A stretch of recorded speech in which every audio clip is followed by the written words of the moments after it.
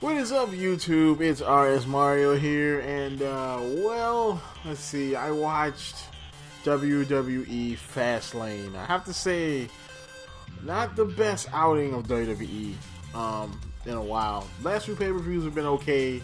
They haven't been horrible.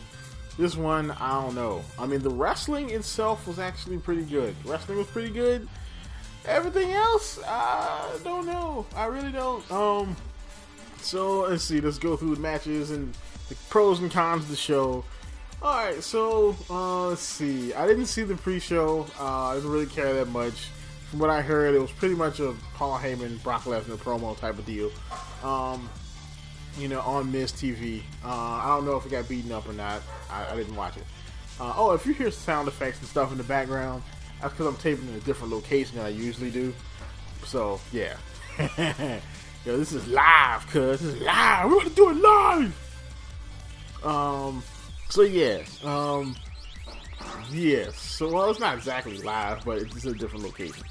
But yeah, so, let's see. The tag match was actually pretty solid. Surprised, did not expect the Usos to lose. You know, I did not expect them to lose. I thought they were going to set this up, you know, set them up on a nice run and to get them taken down by the Ascension, but that's not the case.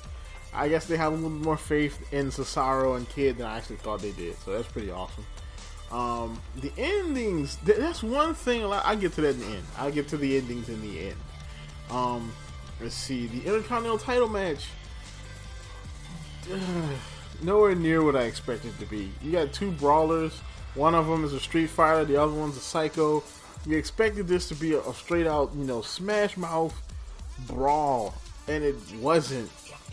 Like, it was, yeah, you know, like Barrett spent half the match running away. I mean, it's pretty horrible. That was pretty bad. And the ending was also pretty bad. Which basically, a lot of these things are weird because they're actually setting up for, like, oh, you can tell that they're setting these matches up for rematches at WrestleMania. That's pretty much what they're doing. But back onto the show. The Divas match was okay. It was kind of short, but it was okay. Ending to that match was blah. You know, Nikki retained. I figured that was going to happen because, I mean, again, it's going to be another match at WrestleMania. Let's see, they had some surprise matches that were actually, that's weird, the unscheduled matches were actually better than the scheduled matches, which was weird. Like, the first match to kick off the show was a 6-man tag match between Ziggler, what's that dude's name, the giant ginger dude, Rowan and Ryback versus Rollins, Big Show, and Kane, and it was actually a pretty good match. You know, I mean, it did have your standard WWE tag team stuff. You know, one dude gets beaten down, gets the hot tag, somebody comes in, they wreck house, but it did actually go back and forth after that, so it was actually pretty good. Rollins picks up the win, which was kind of surprising, actually. Excuse me, Kane picked up the win. That's right, Kane actually got a pinfall victory on somebody. Surprise! So yeah, Kane picks up the win there. I mean, there were some shenanigans involved, but it wasn't exactly illegal. You know, like, I mean, I think Kane, like, choked Ziggler and, like, brought him down low enough so that Big Show could do a flying knockout punch. Take him out. That was awesome. And then he took him out with the choke slam. I have to say, that match was good. Orton finally arrives from wherever he was, you know. Orton finally comes back and he clears house, RKOs for everybody except for Rollins, who gets away, and you know, so that was awesome. That was a big pop to start the show. They should have kind of left that somewhere in the middle of the show because the crowd was dead from right after Orton all the way to when John Cena came out, which is most of the show. Like, Memphis is probably never going to get a pay-per-view ever again. That crowd was so dead. Let's see, the other match was, the other unscheduled match was alright too. It was Goldust versus Stardust. The ending was weak, but it was kind of an ending I expected. You know, Goldust retains he doesn't retain anything.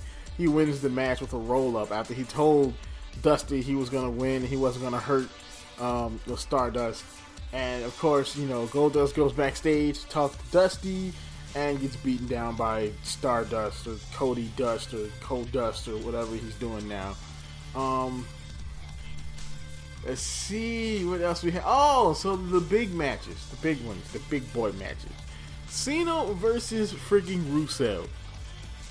I have to say, and this is weird, that I'm putting these two guys in this sense into this sentence, but the match of the night probably had to be Cena versus Rusev. Like, that match was solid. I mean, and the thing is, like I said in the predictions video, every match that Rusev wins humanizes him more. And it shows people that he's not unbeatable. And he went in on Cena, and Cena beat the crap out of him. And they went back and forth. Even though the ending was weak, like the endings in pretty much the entire pay-per-view, you know, it was pretty weak. But the fact is, you know, Cena lost, but Cena lost looking strong. There was shenanigans, because of course Cena will never lose clean, ever. But he lost, and Rusev won.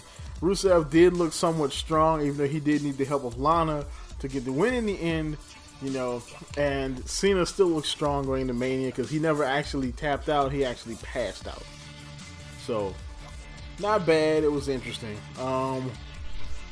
But the match was back and forth. Like, I mean, Cena was winning, and then it wasn't like a Super Cena moment. You know, it wasn't like a Super Cena moment and somebody screwed Cena over. No. Alright, there was no Super Cena. Every time he tried to go Super Cena, Rusev put him down. Alright, it's like, no, he beat Super Cena. He beat the Super out of Cena. So that was crazy. That match was pretty good. It was back and forth. Rusev wins, he retains the title. I would like to see what they're gonna do with that on Raw. You know, even though I hate this old man Cena story, the man's not even 40. How are you old and you're not 40? I mean, they're 40-year-old guys right now winning titles, doing all kinds of stuff. But oh well. And in the main event, Roman Reigns versus Daniel Bryan. Alright, so Roman Reigns, Daniel Bryan, this was a pretty, Daniel Bryan carried this match. Alright, I'm trying to not be, like, biased in this, you know, review of the match or whatever. But, Daniel Bryan carried this match. Like, this match hurt Reigns more than it helped him. Because it actually shows that he really doesn't have anything to carry a long match. Like, you can't do a 1 hour Iron Man match with Roman Reigns. He has nothing to carry this. He has 4 moves. And that's really it. You know, he has the spear, he has that running kick on the apron, he has the Samoan drop, and he has the Superman punch. I mean, he did kind of do some other things. He did a power bomb, he did like a belly to belly, but he really can't go for long periods. He can't go in a long match, you know. He needs somebody to carry him. Like Cena's not the best wrestler ever, but Cena can kind of carry his own. Like he did a match with Rusev, and Rusev doesn't have that many moves. He doesn't have that varied of a move set. You know, Cena didn't carry that match, but he did pretty good. Roman Reigns got carried by Daniel Bryan. Alright, that match, Daniel Bryan carried that match. And the ending was alright. I mean, it didn't make either one of them look bad, but I do feel that this could definitely hurt Roman Reigns. The boos wasn't as loud as I expected them to be. It's not like Bautista loud, but there were boos. So this is not going to end well. So Roman Reigns goes on to WrestleMania to fight Brock Lesnar, and even in the end of the match, you know, basically you saw, you know, Daniel Bryan saying, "You better beat Brock Lesnar. You better beat Brock Lesnar." You know, so that's about it. That was the pay-per-view. You know, so just going on the match call here. Let's see. Nikki defeats Paige. Let's see. Barrett retains his title. Rusev retains his title. He Cena passed out. The tag team champions lost their titles. The Authority beat Ziggler, or the Authority beat Team Cena basically. And of course Roman Reigns defeated Daniel Bryan. So here's the thing. In the end of this video, I'm gonna talk about the endings to these matches. Every one of these endings was bad.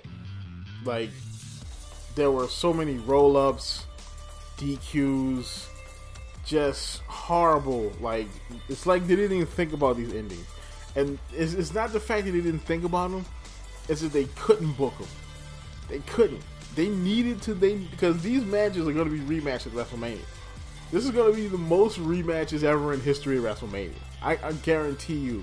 WrestleMania card is Paige versus Nikki, unless AJ comes back for the WrestleMania paycheck. It's gonna be Barrett versus Ambrose. It may even be a rematch of Cena and Rusev. I don't know, but a lot of these matches are gonna get rematched at WrestleMania, and if not, they'll be rematched on Raw in the coming weeks. But yeah, like, these endings were weak. Like, I mean, it was one ending that was so weak, I couldn't even tell, like, the tag team championship, I couldn't even tell if he got the pinfall there. And the same thing with the Cody Rhodes Goldust match. Like, people in the chat, I was on a chat with people while I was watching it on TV, and they didn't even think the match was over. They thought it was a botch, but no, the match was over. Like, these endings were horrible. And, a lot of these matches are going to get rematched at WrestleMania. So, yeah, hopefully in the future they don't do something like this. Because they pretty much threw away the endings of these matches because they knew WrestleMania was coming. So I'm kind of glad that the Elimination Chamber wasn't at this pay-per-view. Because if this was an Elimination Chamber pay-per-view, I would be pissed off. This is one of my favorite pay-per-views. And if they would have just threw away all the matches like this, I would have been kind of pissed. The wrestling was good, the endings were horrible. So that's about it. If I had to grade this, I'd give it like a C-. Like, I'm glad this would have made an awesome episode of Raw. This is an episode of Raw that would be pretty good. But for a pay-per-view, nah, I would not pay for this. So that's about it. Like, comment, subscribe. Keep it real.